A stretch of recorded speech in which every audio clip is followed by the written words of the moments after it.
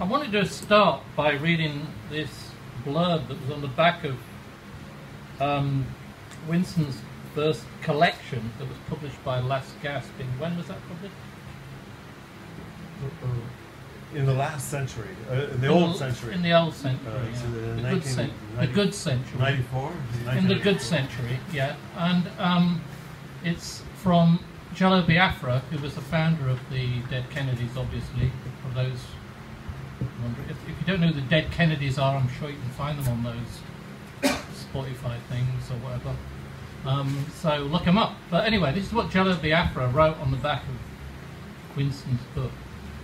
One day, a postcard arrived at my house with a Zapruder film still of JFK's head exploding.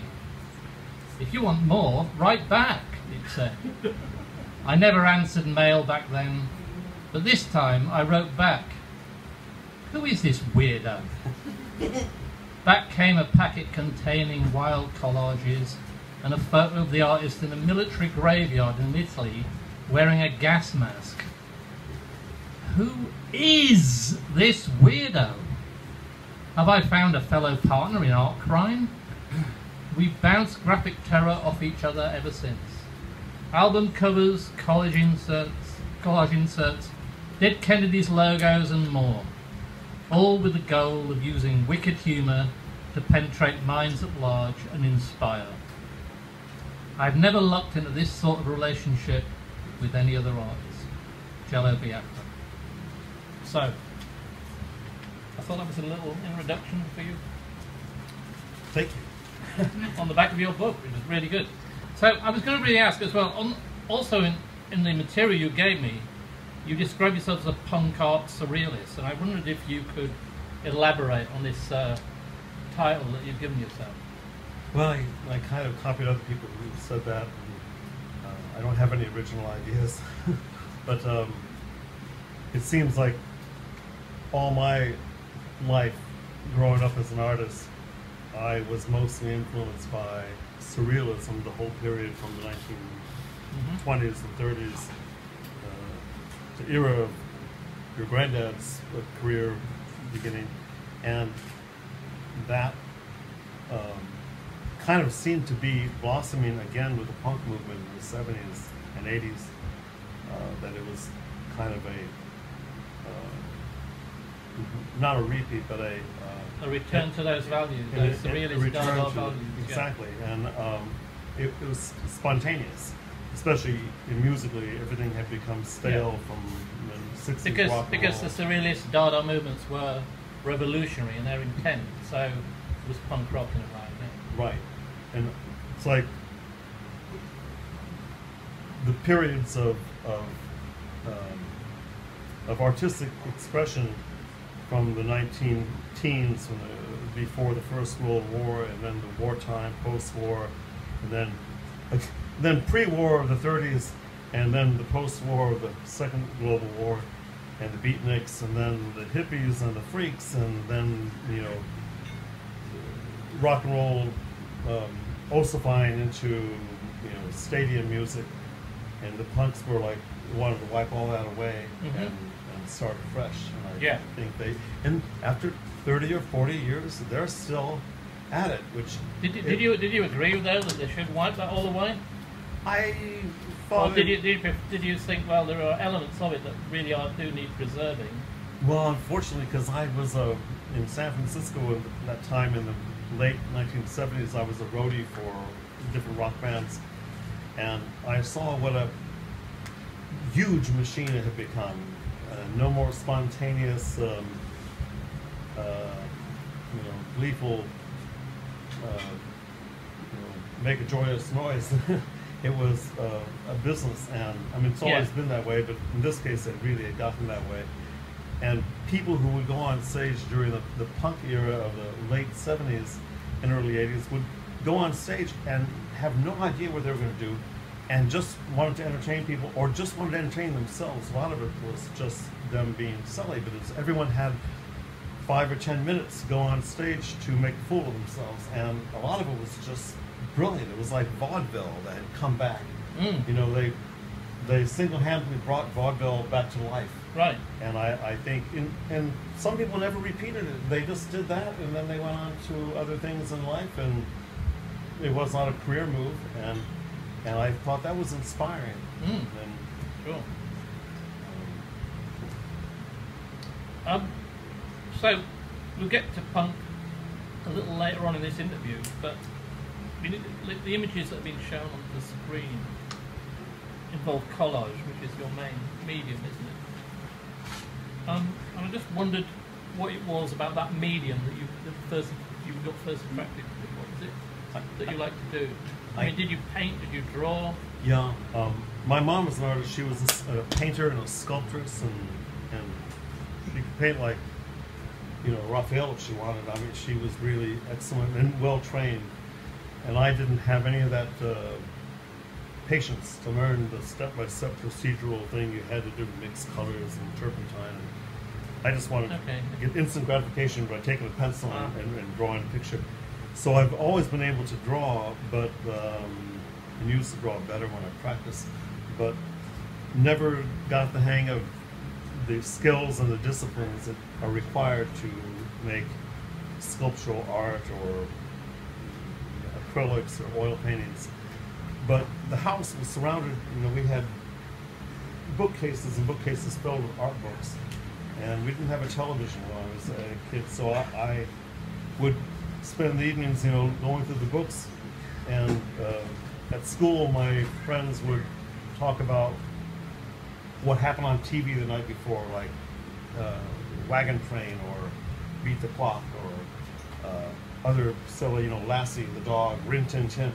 And I wouldn't know what they were talking about, so I was like the outsider, and because I didn't, it dawned on me at the time that these people were all having the same dream, and the dream was coming off that machine in the corner of the living room, and they were getting it spoon-fed to them, and that's why they happily accepted whatever was being put in front of them. I was kind of an oddball. Did you even at that stage? Did you feel there was some sort of malignancy about that? Shall we say? Well, it's like, I guess I would say that I thought everything was a trick or a conspiracy, but everything is. I mean, it's not even a conspiracy. It's just how things work. And I also saw how, at that time, children were much more honest and brutal about their judgments about one another. And if someone was not on the in group, you were in the out group. In group good, out group bad. And that was an early lesson that, made me not want to join anything. Boy Scouts or the Army.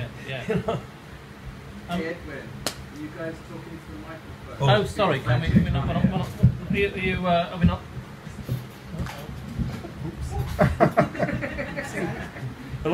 Technology is dangerous. Is this thing loud enough? That's better. Is it? Better. Hang on. Is that better? The other one is not on. 1, 2. Is it on? Say something. 2. All right. Yours is louder than He's louder than mine. me, but Anyway. he can ask the next one. Okay. That may be the only word I get to say tonight. We're getting paid by the word, so I know. this is good. I would. It's fine. Keep going.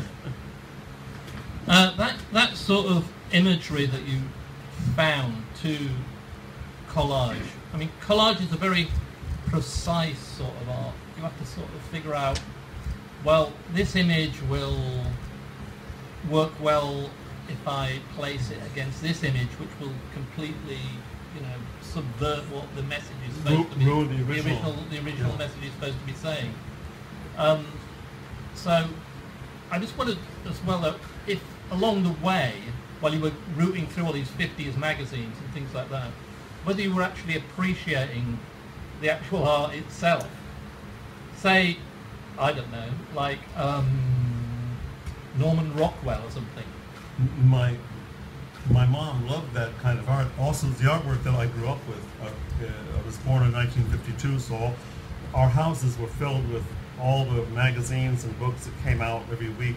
Life magazine, Saturday Evening Post, and so the artwork that they had for commercial art to sell a bottle of dish soap or whatever product it was all painted because photography wasn't good enough to be reproduced very sharply. So they just had if they couldn't hire Norman Rockwell to do something, they hired somebody who painted that style. Yeah. And my mom has always encouraged me, you should become a commercial artist. Little did she know that by the time I grew up, they wouldn't need commercial artists any longer because now they can just snap a picture of a lady holding because up she probably thought, well, that's where the money is, do that commercial art. Yeah.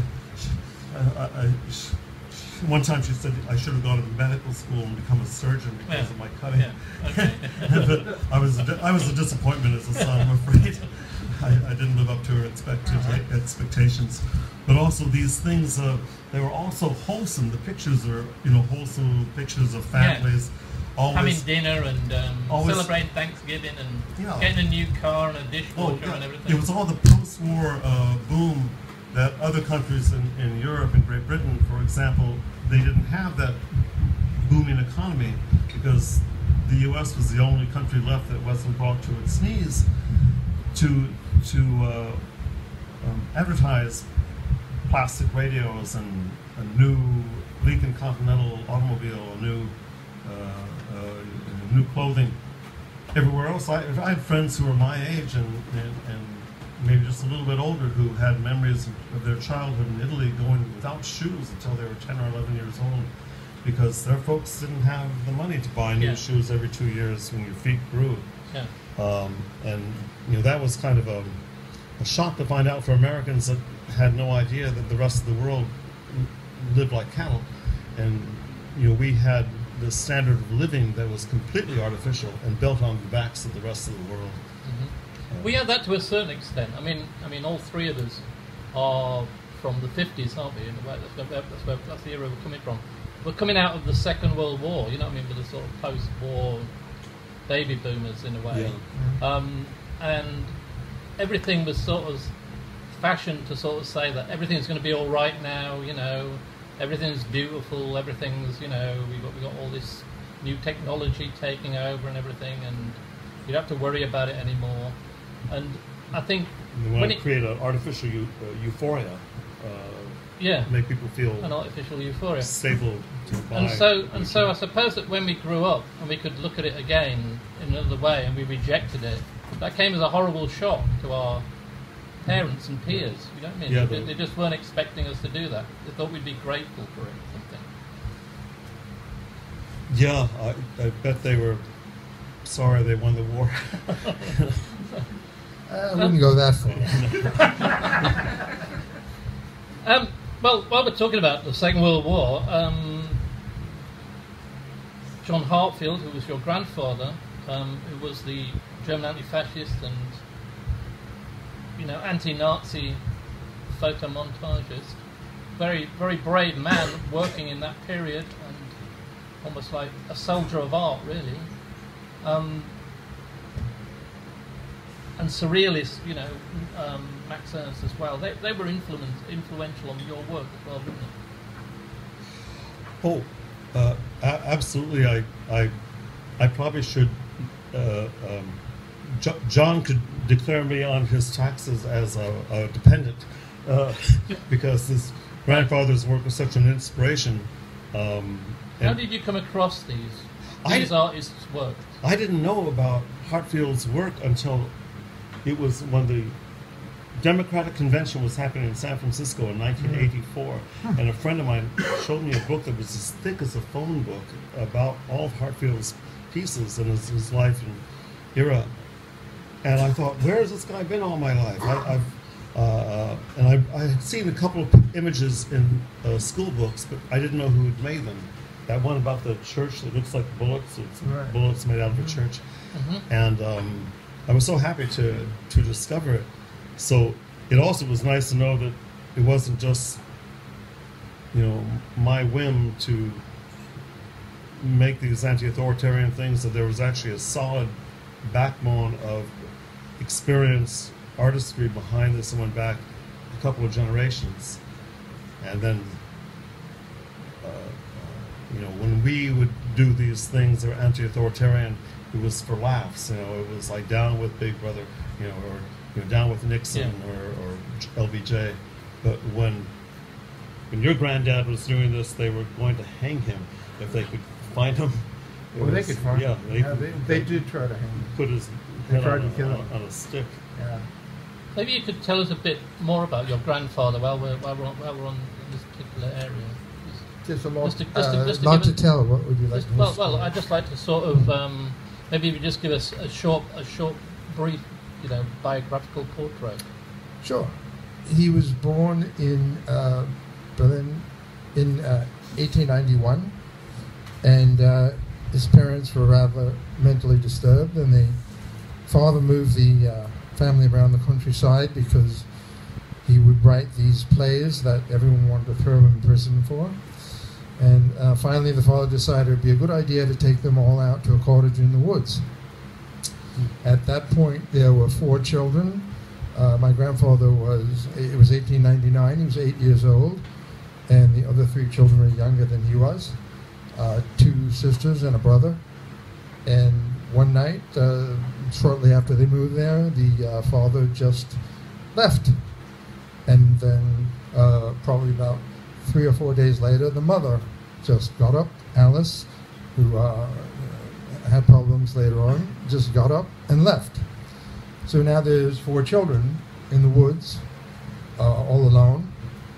And my grandfather is walking around and calling for his mother.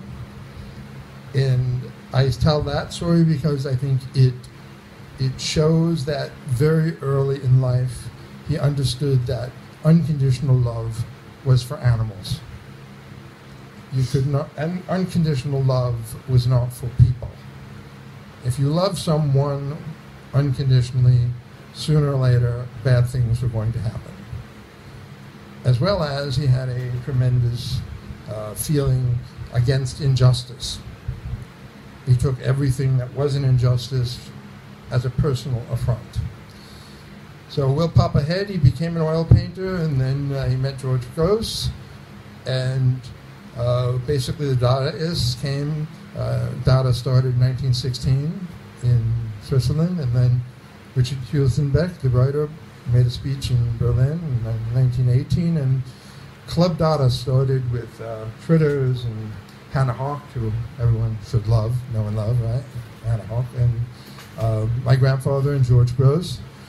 And George Gross and my grandfather did a lot of work together. And basically the idea there was, if the whole world was changing, it was a quiet place around the turn of the century, and suddenly there were radio waves and automobiles and noise. And Gross said that, if you wanted a flower or a human being, then you should just take a photograph. That's what you should do. But if you wanted to make art, you had to do what Winston does. And it's very funny because when you were talking before, I was thinking a lot about Winston and Winston's collages. And I think what happens in Winston's collages, he said, well, didn't want to be a painter, is there's a lot of truth. A lot of truth comes in your collages right away because you use real things to make your collages, and then you put them together to tell your truth in your collages, and it all comes together that way. You're not just painting some truth out, you're like putting it together. So jump ahead. I've tried to make them be like allegorical images. Precisely, yeah. Like in the old days, they make allegories of truth, beauty, justice, and right. And in this case, it's what we've surrounded ourselves in our consumer world with those standards that are sometimes artificial and usually misrepresented, but to have them two bad things put together sometimes makes one good thing. So right. 2 wrongs actually do make a right. Right. Like when you use a bomb coming down on your collages into into a suburban backyard. Yeah. There's something more to that than just painting a bomb in a suburban backyard. So 1921, 1929, my grandfather did the graphic designs for a publishing house called Malik Verlag, which was run by his brother, and he did all the graphic design. And he invented a lot of things. He revolutionized typography. He invented the concept of a book cover that tells a story from the beginning of the book to the end. And he began to tell social stories. He began to tell stories about how an old Jewish man was sitting on a corner looking at his past, and then on the what's it called, the middle of the book, the spine, he had like a young boy looking at his future on the back of the book. And now he comes into what he's most well known for. He's 1930, 1938. He did the photomontages of the Nazi period, which were satiric. They always have to be satiric. You're right. They have to be funny, and they have to be satiric. And he answered Nazi propaganda, which was extremely good, with humor. You know, yeah, humor. Powerful, right. Showing a light on these Precisely, things. right. Just what you said. Tragically funny. Yes, very. Well, yeah, it was like if Goring said, you know, that iron made the nation strong and butter made the nation fat, then my grandfather said, "Yay, there's no more butter." And he did one of those political collages. He did 240 of them from 1930 to 1938. Think about that. That's almost one a week, from conception to thought to answer to making the collage to taking it to the rotogravure masters to yelling at them for screwing up his collage to going home. He worked 7 days a week on 3 hours a night sleep, and made the Third Reich angry enough that when Hitler through the Enabling Act took over and was the chancellor and complete control of Germany, in March of 1933, April 14th, 1933, Easter Sunday, the SS came to assassinate him. He jumped through the door, as they were banging on the door, he jumped through the French windows of his apartment. He landed badly on his ankle, crawled to the back of the alley, and stuffed himself, because he was 5'2", which is about there, and about 40 kilograms, soaking wet, into a trash bin. And of course the SS were walking around, you know, and no SS officer could ever believe that someone would go into a trash bin. You know? So they ripped apart his office, his apartment, and they destroyed much of his art. And then he walked across the Sudeten Mountains to Czechoslovakia, where he continued as a wanted man. Same thing. Excuse me. 1938, when the Germans invaded Czechoslovakia, there were 85 people on the most wanted list, the Gestapo's most wanted list. He was number 5. Wow. That's grueling to hear about, much less imagine someone doing that. Maybe getting lost in the woods as a kid was a good preparation for, you know, it's like a Hansel and Gretel story. Well, I skipped over the part where he was brought up Protestant, and the mayor of Aachen who took them in was a Protestant. I'm sorry, the mayor was a Catholic. He was brought up Protestant, and he was eventually such a rebellious little boy, they sent him to a Catholic nunnery where they beat him mercilessly. Nuns. So he learned very early on that authority was not that great a thing. Well, thank you for that. Thank you for that. That's very interesting. Yes. Authority is not your friend. No, Winston and I know that. I'd like to ask you about 2 UK photomontages now. I don't know if you know them. Peter Kennard, who did a lot of anti-nuclear posters, and G. Voucher, who worked closely with anarcho-punk group Crass. I don't know if you're familiar with their work. Yes. And what you think of it. G's work is just amazing. Biafra used to give me their records, they're, 33 and a third RPM records. I didn't have a record player. I lived on a remote ranch in the woods in the middle of nowhere. I had no electricity, no running water, no telephone. It was like 18th century. I had kerosene lamps, and And so I couldn't even play the records, but I could read all the lyrics and look at the pictures. And I thought the pictures were photo montages. And then years ago, when 89 would be 25 years ago, and went out to CG at Dial House, and she was showing me the originals, and instead of being very big pictures that were reduced, they were very small pictures that they had to enlarge. And they're not photographs, No. they're paintings. Yeah. She uses like a one-haired brush to paint. It's just insane that I didn't think that could be accomplished. And of course she thinks nothing of it. It's like, wow, you can paint like Raphael. This is, Yeah. and, oh yeah, I just did that. You know, she's very humble about her talents. The other artist, I think I have seen his artwork, but I don't know the name. But Protect and the one Survive, with the, and then it's like a skeleton with an famous atom bomb gas going off mask. in it. Yeah.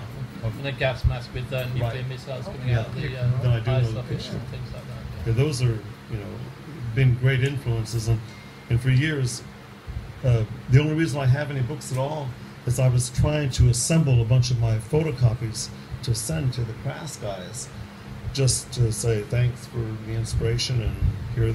And then someone was looking at them and they said, a book made out of these would be so weird. And that kind of, gave us the idea maybe we should see if we can dig up a publisher to cough up a book, and that was the beginning of our partners in crime era. Can I say something about? Yeah, sure. When you say Crass, you're talking about David King. Dave King. Dave King, Crass. We did Yeah. the logo, incredible logo Yeah. for them. There's a John Heartfield exhibition online. I encourage all of you to type in just the simplest way is go johnheartfield.com, or just type in Google John Heartfield, because there's a lot about my grandfather over there, but there's also Winston's pieces, which are beautiful. Yeah, on the exhibition. And Dave King has one. I love one of his pieces, which is USSR. You should go to Dave King under current events, reveal art, and look at it's Mickey Mouse mixed in with a hammer and sickle. Oh. And he did this way before the Russia thing with America. It's just brilliant piece of art. I just love it. Yeah. He lives in San Francisco too. I met him through Winston. Yeah, Crass were great. I mean, just doing these astonishing, and as well as a political band, an anarchist band. Yeah. Yeah. On like Kennedy's were as well. Punk stencil artist. Yeah. That's what he is. Yeah. So, as we're talking about rock and roll, you were a roadie for 60s groups like Santana and Crosby, Stills, Nash and Young. What was this like? When I had been living in Italy for nearly 7 years, and I came back, and trying to find work in the U.S. was not. If you have no record of what you've done before, I didn't go to school here or there. Didn't have any connections. I only could do what I had already done back in Italy. I had roadied for a couple of bands, and so I wound up working for $2 an hour, which was a minimum wage at the time. Maybe, I don't know, now maybe $6 an hour. And the local bands were these pretty much world famous bands, but they were all local guys. And I wasn't a musician. I've never been. I don't play anything. Most people were in that kind of work only because they wanted the connections, and I just needed to pay the rent.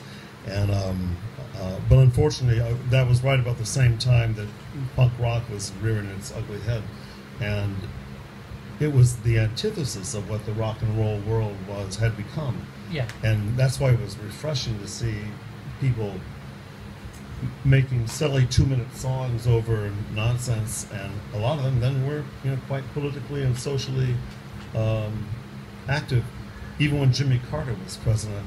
And now we wish we had him back again. Yeah. But people at the time, didn't like him. They didn't know that Ronald Reagan was right around the corner. Yeah. We're going to get to him soon. Yeah. You've already answered that question. The question I was going to ask you next, but when I read out the introduction, it was about you writing to Jello Biafra. I mean, I just wonder what prompted you to write to him. Oh no, yeah, because this is what I tell people sometimes when they ask, what should a young artist do, and I said the best thing is to volunteer. And so at the time, I was volunteering as a layout artist for a group called Rock Against Racism, which I think started in Great Britain, but there was a chapter in San Francisco. We put on shows, punk shows at this old temple. It's called Temple Beautiful, beautiful old deconsecrated synagogue, elegant woodwork. It was just like a palace, and everyone treated with great respect. And a friend of mine who worked with me on the newspaper for Rock Against Racism kept saying, "You should meet this friend of mine. He thinks just like you. He has a band, and you guys should meet." And I thought, well, that sounds suspicious. Maybe he's insane like me. And her friend was Biafra, and so I didn't know anything of Dead Kennedys. I didn't follow that. She dragged me over to the Mabuhay Gardens one night. We got there just in time when everything was closing down, and so that was the connection. And she said, "You should just drop a postcard to him. I don't know, what's his address?" And she gave it to me, and I dropped it in the mail. And then he wrote back. And the weird thing is, we didn't have telephones. I mean, no one I knew had a telephone. People connected through the written word. It was to sell, letters and weird things like that. Yeah, it's like a cuneiform tablets. No email. No such thing. And so that's kind of how we got in touch in this very old-fashioned way. It was a process of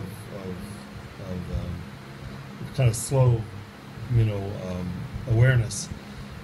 But I've always said to people, volunteer, because volunteering will lead you into different things that you might discover, things that you've never known you had either a talent for or an interest in. And even though you don't get paid for volunteering, you develop a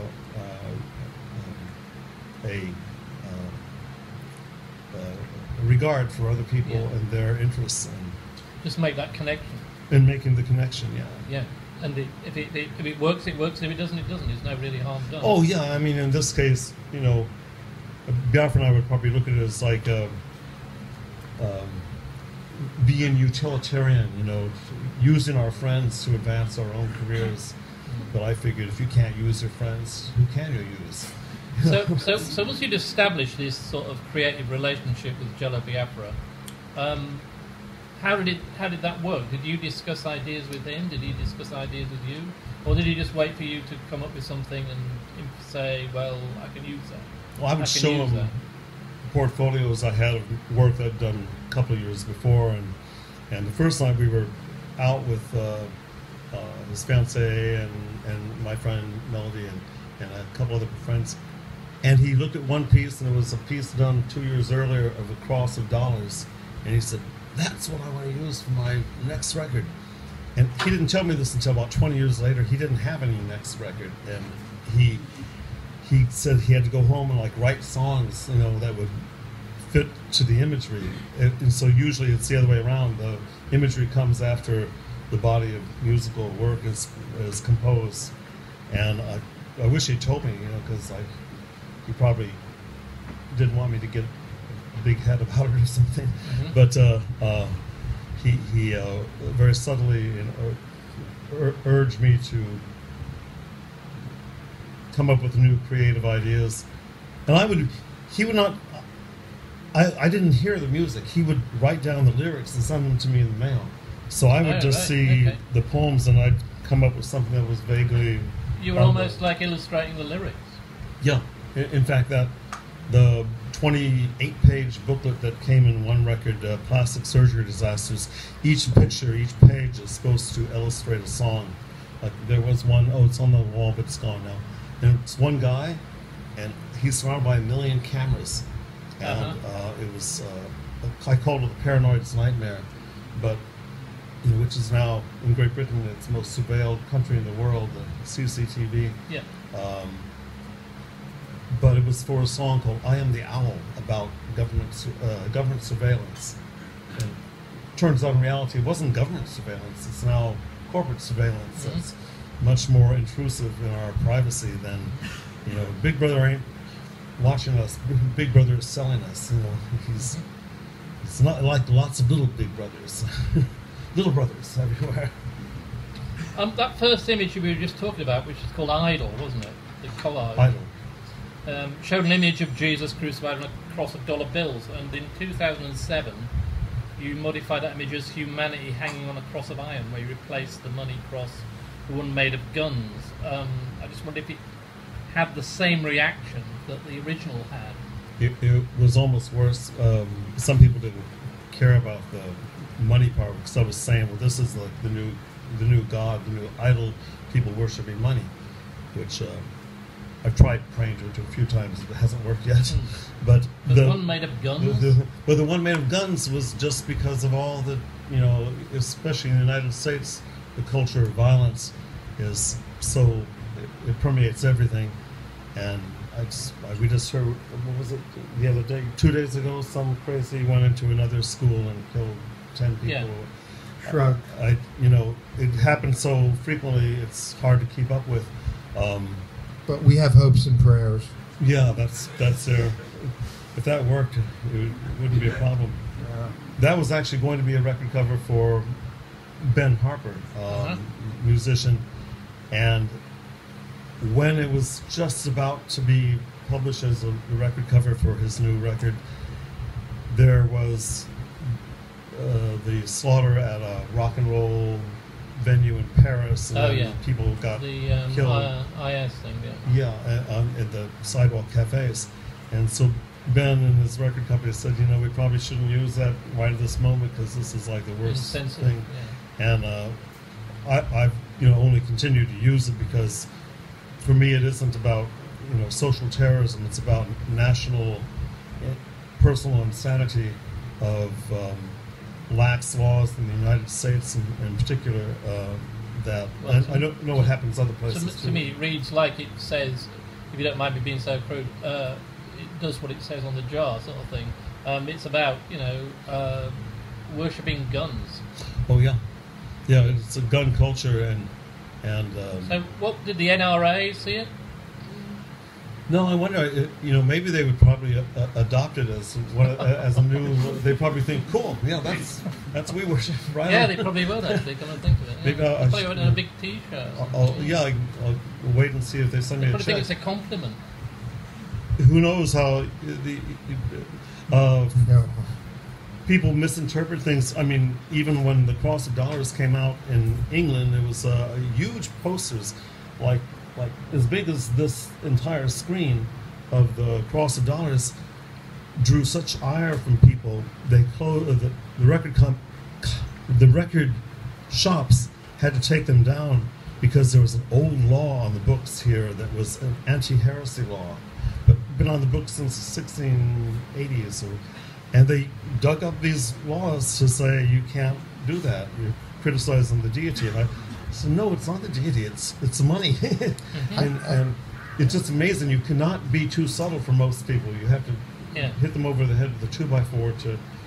There's no such thing as subtlety. Yeah, I had a different reaction to both of those pieces. Yeah. When I looked at the cross of money, it was, yeah, right. And when I looked at the cross of guns, it was no. I'm angry. This is wrong. It was completely just by switching your symbolism around. You gave us the audience, or at least this piece of the audience, this completely different reaction to the piece of the art. Both of the things are like equal.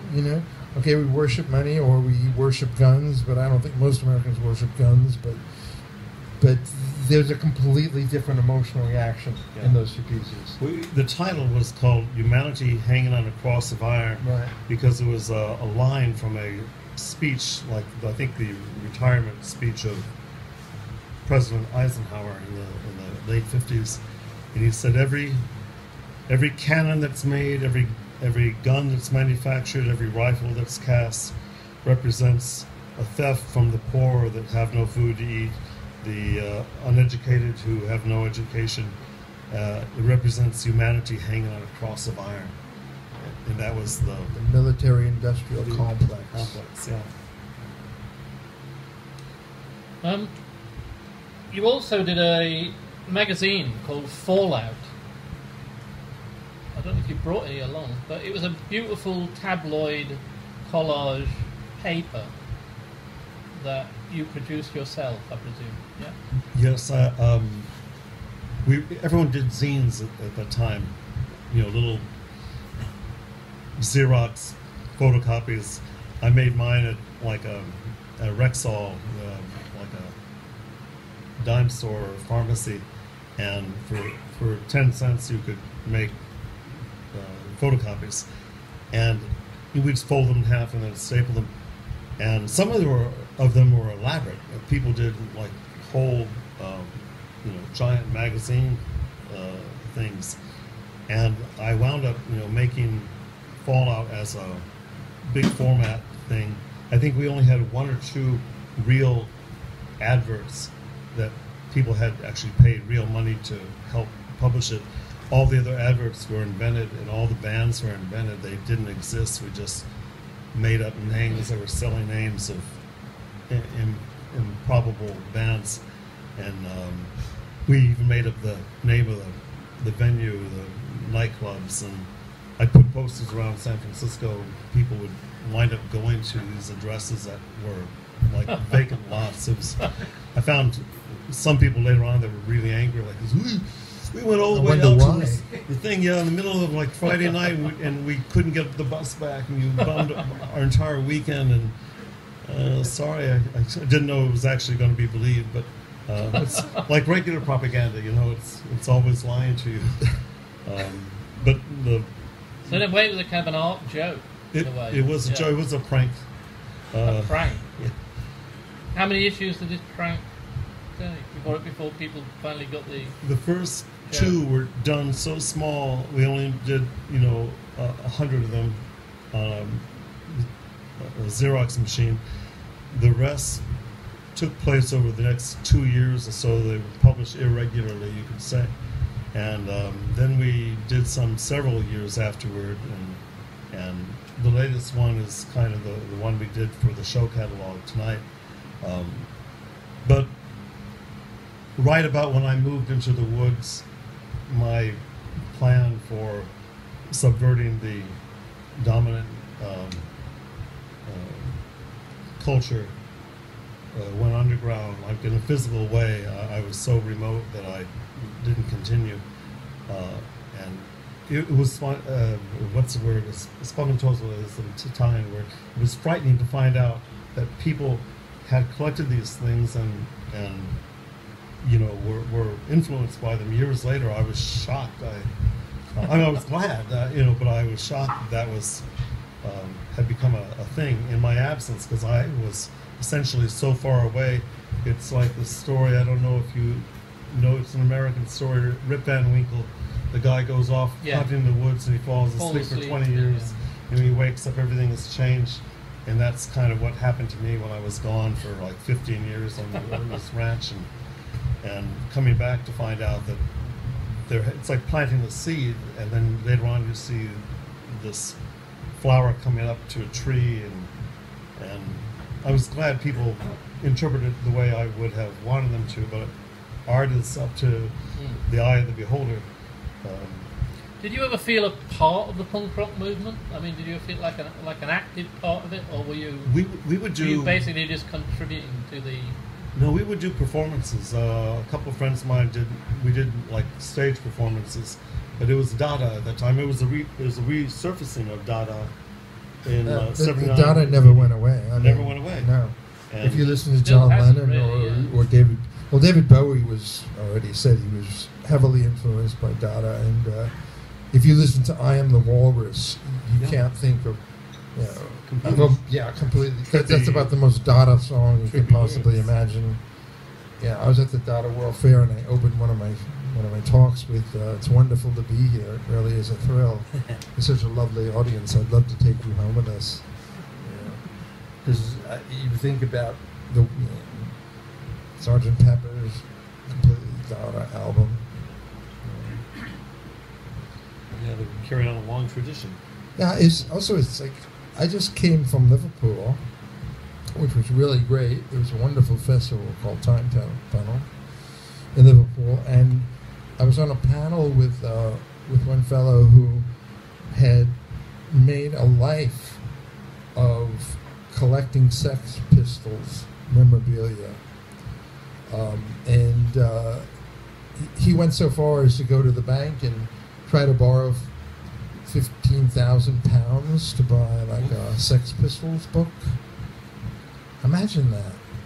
Going into a banker and saying, "I'd like £15,000. What for? I'm going to buy a Sex Pistols book." He had a Sex Pistols lunchbox, as a matter of fact. Yeah. And the incredible thing about punk is that it has come in a way full circle, because the University of Liverpool, he didn't know what to do with this. He had this huge archive of Sex Pistols material, and there's a show right now in Liverpool called Sex Pistols Beatles. Right? In the University of Liverpool, the dean of the University of Liverpool is going to take this huge Sex Pistols archive and make it into a public, gallery and keep it as an archive, because the guy donated it to him. And just as a close, it was, in America now, My Way by the Sex Pistols is on a commercial for a very high-end, expensive car. Sid Vicious be rolling in his grave. Yeah, right. Probably not. And so the guy who made the collection, he knew all of them, the Sex Pistols. So I said to him, "Well, what would they think about that?" And he said, "It's a commodity." They called their reunion tour the Filthy Lucre Tour. The Filthy Lucre Tour. That's correct. It's a commodity. But that was bound to happen, wasn't it? I mean, it was inevitable that punk would become, just even corporate. Poets must be fed. Exactly. Yeah. It was delayed though longer than, say, the Flower Power movement got co-opted by the press and got co-opted by fashion, and because it was pretty and colorful, whereas the punk scene was so underground and ugly and slimy and irksome. But you can make a lunchbox out of it.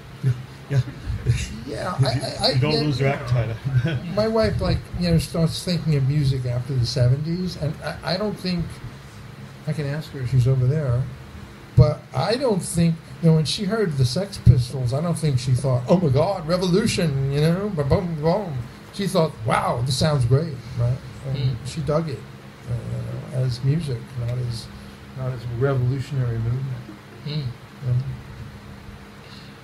Return to the Kennedys for a minute. I mean, the most famous sort of imagery you did for them was sort of stuff like involved images of U.S. President Ronald Reagan. Yeah, Let them eat jelly beans. Yeah. Mainly because Ronald Reagan used to eat jelly beans a lot, didn't he? He used to eat a lot of jelly beans, Ronald Reagan. It's something he must have said in his speech. Yeah. That probably didn't help his intellectual prowess. All that candy. And that was a bumper sticker for cars. It was inspired during his run for the president. He was governor of California twice, so he'd already been, I think it was a mixture of Marie Antoinette and Ronald Reagan. Yeah. Where she said, "Let them eat cake," and he said, "Let them eat jelly beans." I don't think he actually said, "Let them eat jelly beans," did he? No, that was something I came up with, Yeah. parodying Marie Antoinette. And one time I was stopped in the Mission on what we call the People's Republic of 22nd Street. And this guy he had like a Ferrari or some Lamborghini, a beautiful Italian sports car. Nearly ran me off the road to stop me. And I thought maybe, did I scratch his car or what? I'm just driving. He gets out and says, "Man, that bumper sticker you have on, do you have any, where'd you get that? Do you have any more of those?" I said, "Oh, I made that. Do you want one?" And I just gave it to him for $1. And he held it out and said, yeah, let them eat jelly beans. Fuck those people. And he actually was thinking, yeah, the hell with those people. Let them go starve. Because he interprets like the NRA could interpret my thing as pro-gun. Like we were just talking about. Yeah, and how weird. How does this feel though to be misinterpreted that way? I made a buck off it. Filthy lucre.